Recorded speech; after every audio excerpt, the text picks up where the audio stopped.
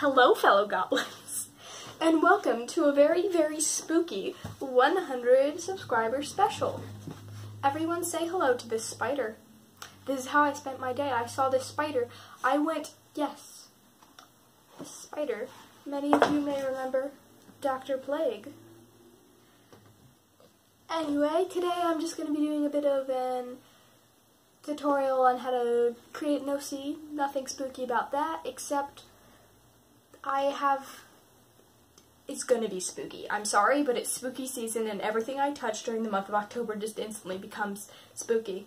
I'm sorry. But anyway, that was the intro. Thank you guys so much for 100 subscribers. If you want to make that more than 100 subscribers, maybe subscribe, like the video, turn on notifications.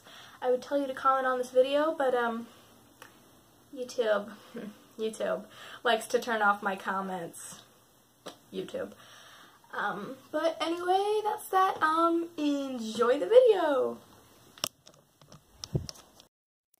Alright, I want to start out to talk about an OC that is just, I guess, for the sake of being an OC. I really like drawing her. She's just spooky, and that's it. And her name's Octavia. I don't have credit for her name because I drew her on a short that I made, and somebody commented that I should name her Octavia, and I did because that fit perfectly. But I just want to talk about her because one, I wanted to start out the video on a spooky note because I did not promise you guys a Halloween spooky 100 subscriber special for nothing. Okay, I made a spooky video, so I'm drawing a spooky Halloween girl with a candy cane tail. And I just have her because she doesn't really have that much of a personality. I have a few things to inform her.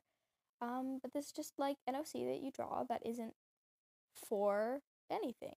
It's not for like a serious like comic or project. It's just somebody that you like drawing, and that's fine. You don't need to have a lot of information for a character that you're just drawing just to draw, unless you want to. So she's very design focused, and that's okay. And of course, her design isn't really informed by her personality because, of course, it's mostly informed by the great and wonderful spooky season. But I do have some things written down about her, and here is her color scheme. Ignore the My Hero Academia portraits on the other page. You'll have to wait for the sketchbook store for that. You can pause the video to read the stuff I wrote about her, but yeah. And there she is, the spooky OC.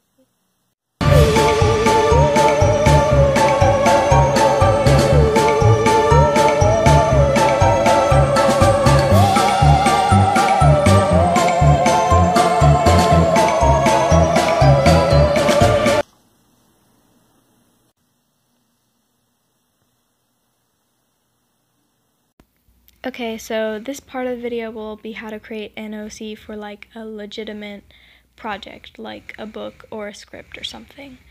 And how I do it is I always start with a good protagonist, and that's why you're seeing a bunch of pictures of Sabrina, who I draw almost every day, because I have a problem. And then, because I always like to start with a protagonist because you're seeing the story through their eyes, regardless of if you write the story in first person, third person, or if you don't write it at all, and it's told through a visual medium. I don't really have a lot to say about design, other than their design is informed by their personality, obviously, and that is how I designed her. Like, she's a Grim Reaper, so that's most of what informs her character design, because she has a scythe, and she has, like, a, I don't know, Grim Reaper-y outfit, if that's a thing. Here's some expressions I did for her. I found expressions are very important to figure out, like, who a character is. Like, gotta make all their expressions unique. Like, not every character is gonna frown or cry in the same way, or not every character is gonna, like, blush or get angry in the same way, and that really adds a lot of personality to them. I don't know. I went with Sabrina because she has a very, like, some of her is, like, very let's go with emotionally unstable. Just because that's an interesting lens to the story to be told through, and I think that's the protagonist that suits the kind of book that I'm writing. And part of her just, I don't know, is just, I think this term cinnamon roll is like outdated at this point, but I'm sorry, but in a way, yes. She's kind of as a cinnamon roll side to her personality, but then also a very mentally unstable side to her personality. If that makes sense at all, I know it doesn't. You really just have to read the book. Her design is also informed by the fact that she is a demon, obviously, and that's her. That's how I created my main character, and I hope this tip helps you guys to create a character, and keep in mind what lens you want your story to be told through. That'll inform. Okay, and this next part of the video is on how to create characters that are not the protagonist. I don't want to say like side characters, because these aren't really side characters, and I sort of created a main trio, which is a trope you see throughout a lot of media, and it's the main trio is the protagonist Sabrina, her girlfriend Calliope, but you aren't supposed to know that they're going to get together yet, and then her best friend Frankie, and they have personalities that complement each other, and I think that's important. So tip number 1 is have them have like personalities that complement each other. Like if one character's weak at something, the other character can be good at it. And I don't know, this is just a personal thing, but I like having some characters that go like way back and like knowing each other since childhood, and other characters that are like just met each other. I don't know. I don't know why I like doing that, since I feel like it just adds more awkwardness when they're all in a group, but I do it anyway, and so yeah. Tip number 2, don't be like me. And yeah, I do write character profiles for them, but I don't really like to rely on character profiles like I used to. And of course, I really like having their own backstories. They're all having unique backstories, and them all not being centered on the main character Sabrina's goals. Although they all have their own goals, and sometimes their goals align, and sometimes they want like the opposite thing, which creates like tension and conflict. Yeah, Frankie is the bat demon who's sometimes a bat and sometimes a deer, and then Calliope is, oh, never mind, we're on Looney now.